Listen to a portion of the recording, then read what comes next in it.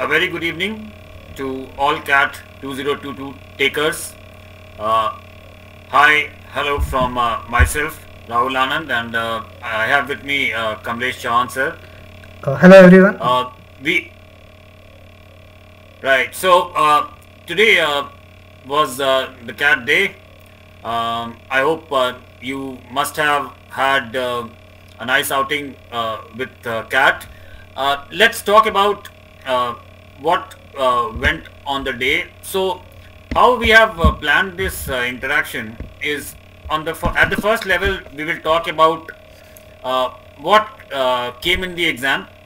We'll also do some comparative analysis of what some things which were expected or unexpected compared to the previous year.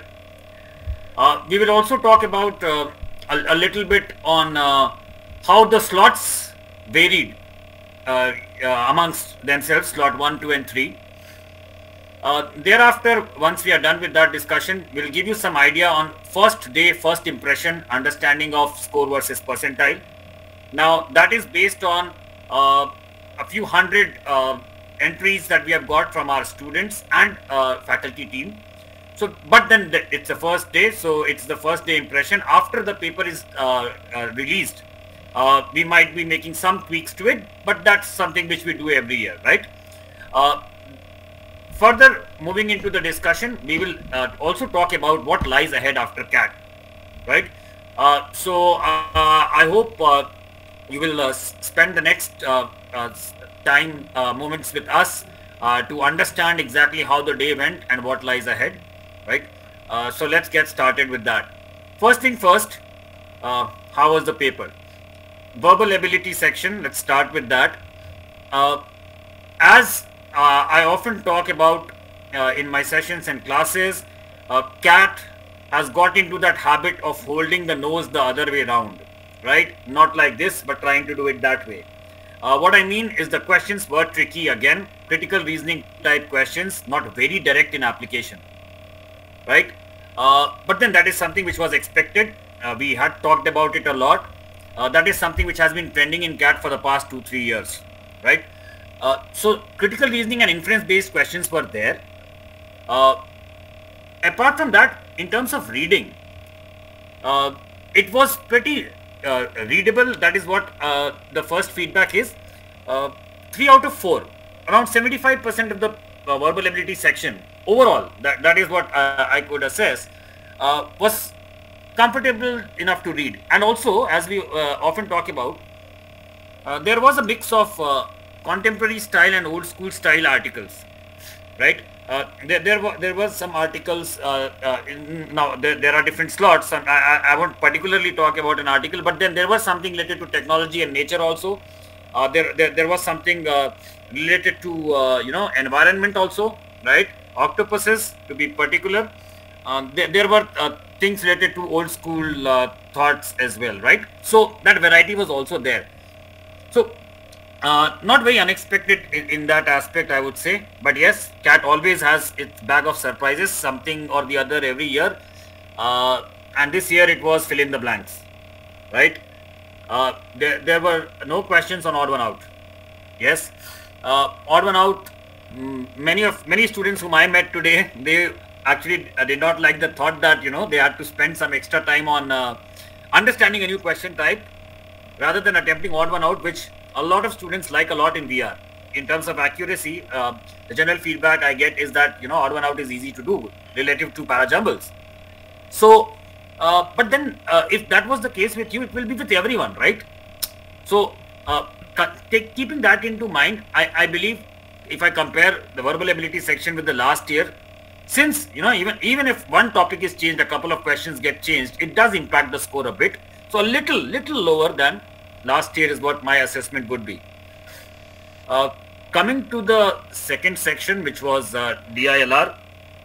Well, DILR, guys, many students, again, when they come out, they feel that DILR was tough. Now, this is something which has been a norm for the past, I guess, Kamlesh sir, I and our team, we have been discussing this for the past 7-8 years. Correct. DILR is supposed to be tough, right? But then we prepare accordingly, right? Kamlesh sir, Naresh sir, the kind of sets they solve, the kind of sets you get in mocks, if you compare to that, right, then I did not find that it was surprising at all. I'll tell you why. A couple of things. Point number one, there was one easy set in every slot, right? In the first slot, there was there was a set on trains, times, not a lot of variables, so easy to do. In the second slot, there were two actually, which so the second slot DLR was relatively easier. That is the feedback which I got, but just a little bit, right? So second slot, there was a graph-based question as well. So there was a direct DI. In the third slot also, and in the second slot, there was a roots and network set also, which was not very difficult, doable. In the third slot, there was a tabular DI, again doable, right? Apart from that, all the slots had questions which were related to numeric logic. Again, something which Nazis sir takes up in lots of depth. One set in every slot is the feedback that I got was slightly tricky, right? Which had, like 4 variables, lots of choices to make, etc., etc. So one difficult, 2 doable, 1 easy. That is the general feedback. Interesting thing, 4 sets, not a lot, and with 5 questions each, so not a lot of choices to make, right? So that chance that you can get, you're not able to read a set and get something totally wrong, that chance was less here. Correct. Because there were only 4 sets, right? So the level in general is moderate to difficult for the DLR section, but then that is expected. So in terms of what we do in classes and mocks, it was not a surprise. That is how I would put it. Coming to the last section, QA. Now, this is something again which we say often, we need to pull ourselves up when it comes to the last section, because energy tends to get down by the time the quant section arrives. That happened with some students today, but in general, those who could select and solve will be able to do good. Questions overall were moderate in level, not very easy. Why? I'll tell you. They were lengthy to solve. This is a common feedback, right from slot 1 to slot 3 a little bit more. Slot 3 QA was slightly tricky compared to slot 1. Okay, that's what I heard, and slot 2 as well. Now, the questions after you read, solving was taking time. It was not, just a 1 or 2 step solution. But then the flip side to it is that it was largely, arithmetic backed, and with a bit of algebra and very little of the other topics. So when CAT goes that way, right, selection and solving becomes easier. There were some years CAT has also done this, like a lot of questions on logs, surds, and indices, etc. It didn't happen this way. Yes, a little bit of proportion surprise was that geometry was not that much. There were more questions. Overall, it was like 2 questions on mensuration and maybe 1 on geometry. That kind of a mix. What we saw in general today. So putting Start.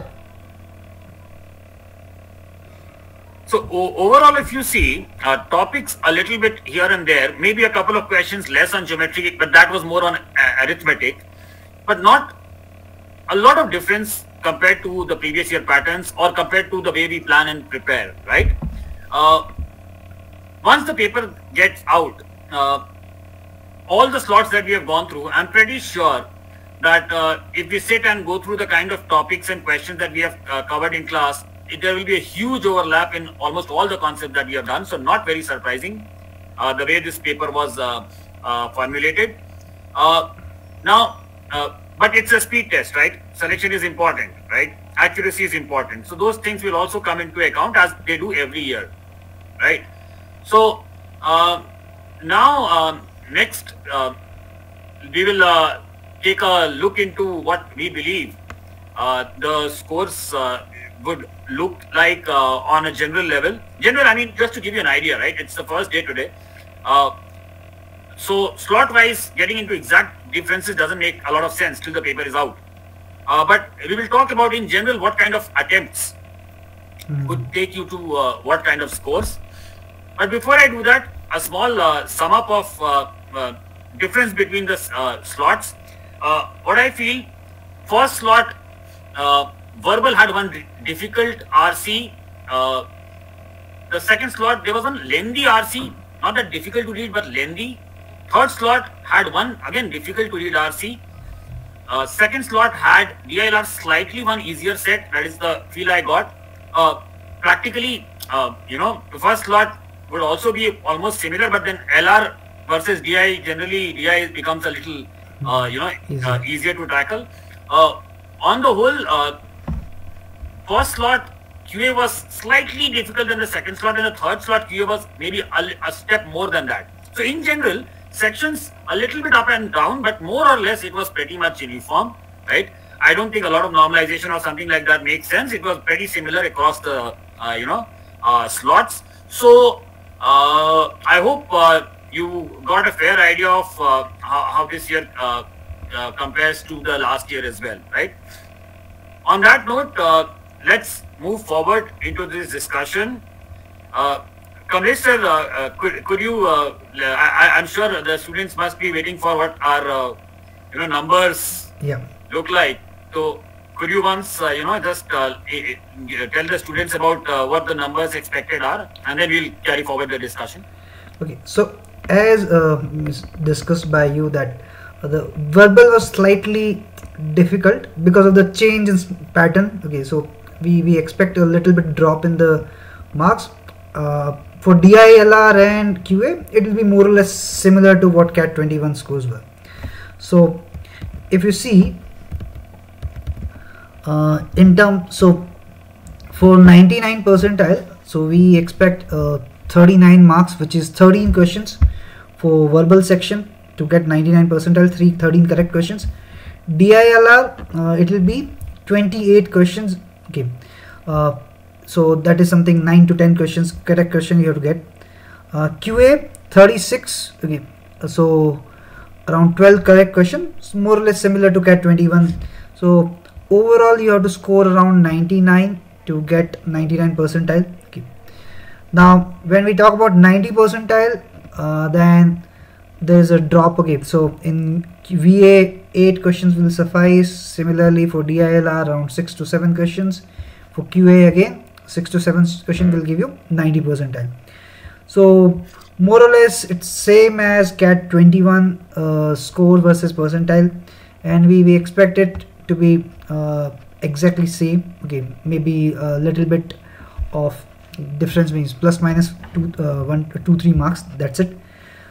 So that is what the percentile versus this thing score analysis is. So in general, to get for a general category student any IIM call a sectional cutoff, I guess the way the scores look, I guess 5 questions, assuming just hypothetically 100% accuracy, so 5 to 6 questions in QA and DILR I guess would be sufficient, and verbal could be maybe 7, 8, right? So or maybe 8, 9. Means most of the IIMs keep 85 percentile as the benchmark for each sectional cutoff. Okay, so means you rightly said. Okay, so for VA section it will be around 21 marks. Okay, for DILR it is around 17, so around 6 questions as you said, and for QA again it will be on similar lines. You need to score around 16, 17, which is around 6 questions. So that is the prediction for sectional cutoff for all the IIMs, because the 85 percentile is most of the IIMs keep as sectional cutoffs. So just to get a bit more idea on this, what would be the just hypothetically assuming that 100% accuracy is there, just for the primary level understanding, what kind of number of attempts overall would lead to an 80 percentile? So 80 percentile will be 42 marks. Okay, that is 42 marks. So 15 correct attempts will give you, means 80 percentile. So 14 out of 66 questions. Okay, so little bit more than 20%. Yeah. And for an 85 percentile? 85 percentile, it will be a slightly higher. Okay, so we are expecting it to be around 48, 49. So 16 correct question should be means 85 percentile overall. So 16 right, questions. so this is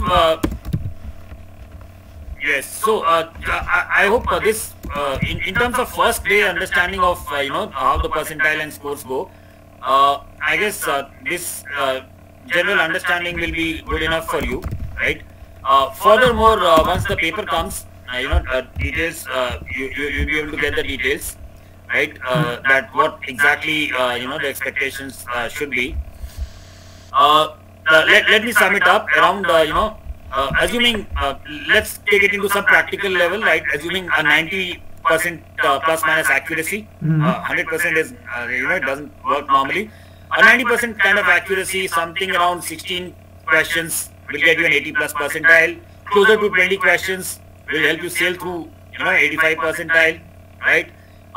And maybe another 3-4 questions would take you closer to 90 percentile. Correct. Right?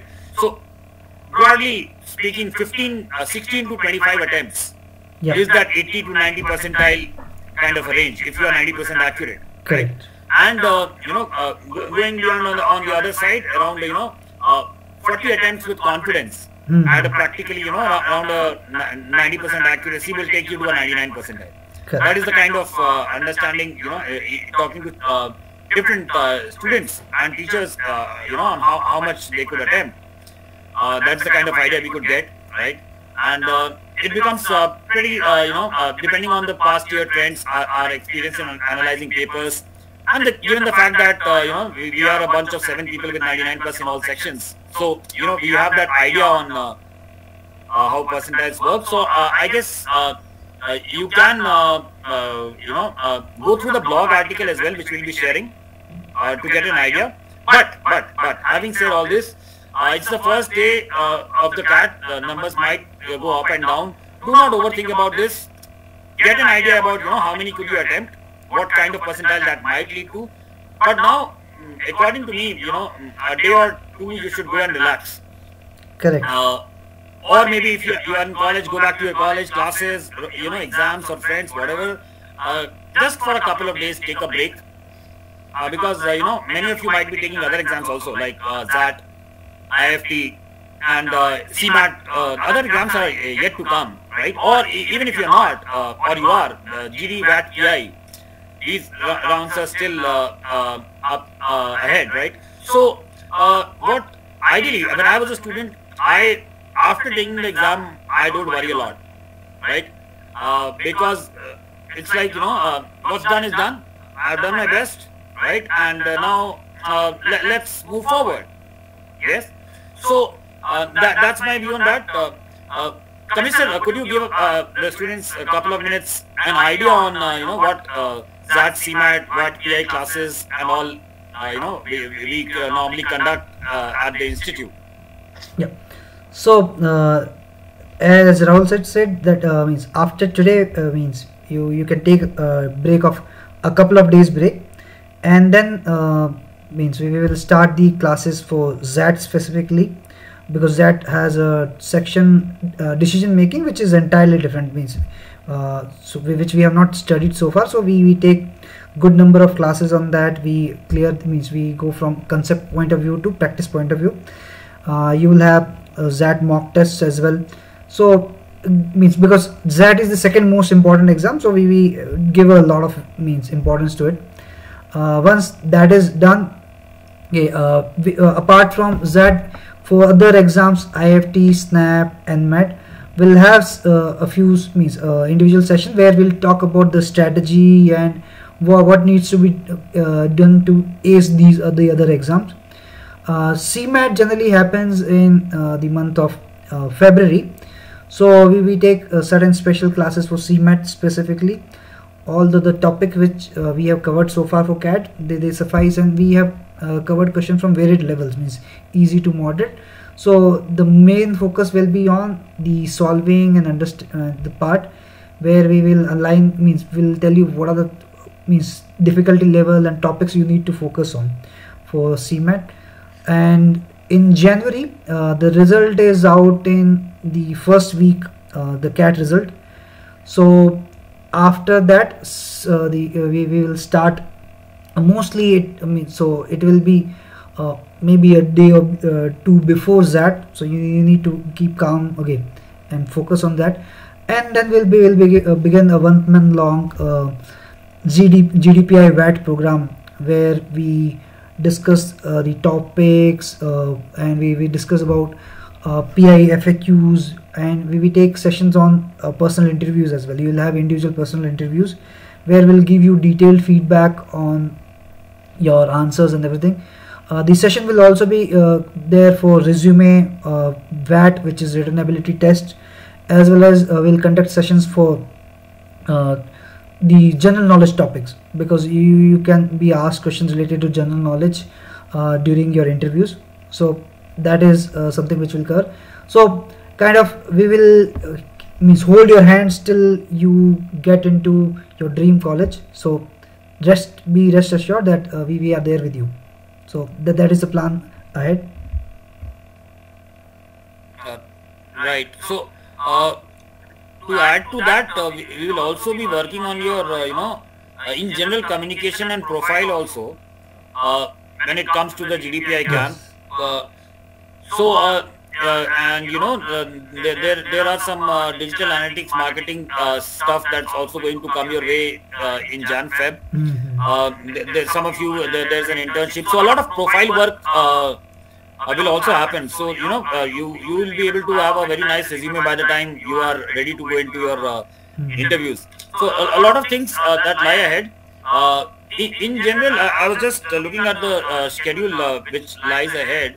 There is an IFT strategy and solving seminar, and but apart from that, IFT general studies and that decision making and VAT PI, this content will start coming in your reading Telegram group now. So till now you were getting general reading now, and even that RCs, they are slightly different. So that RC decision making need a slight different reading approach. So that will begin in your Telegram group now. So keep reading there, right? Till your GDPI and everything goes, the reading part is important. Stay tuned on that as well, right? You have done that. Now move forward and start knocking the other exams with confidence. That is not the end, it's just the beginning, right? That's the the game life plays. You feel that everything I've been doing is like, CAT is the big thing, but once you do that, you will get people like us who will come and tell you that, okay, done, well, good, now you have to do the next thing, right? So life moves on, right? And there are always, once you reach a certain level of excellence, more and more is expected out of you, and you also expect more from yourself. So now the next thing is, take the other exams properly and very well prepare for that GDPI. These things that we do at Bfactory, right, with our entire experience in MBA and corporate, and there are lots of guest experts from our network, they also join, right? So what you get is a training for life, right? Many of our students, 2-4 years after going from there, they say, sir, we use the same tips and tricks for interviews and GD in our summer placements, final placements, right? So obviously once you work on yourself in terms of personality and interview skills, etc., these things will stay with you for life, right? So a very exciting and I would use the word enterprising months lie ahead, right? Be the good learners that you are, and as Kamlesh sir said, let's walk the road together. On those words, it's thank you very much, and have a good night's sleep and have some fun. Jack Welch, GE 40-year CEO, right? He said, work hard, party harder. A party doesn't necessarily mean a particular thing. It can mean any way you like to, let yourself out, relax. So do that. On those words, from Kamlesh sir and myself, thank you very much. Thank you. Bye-bye. Bye.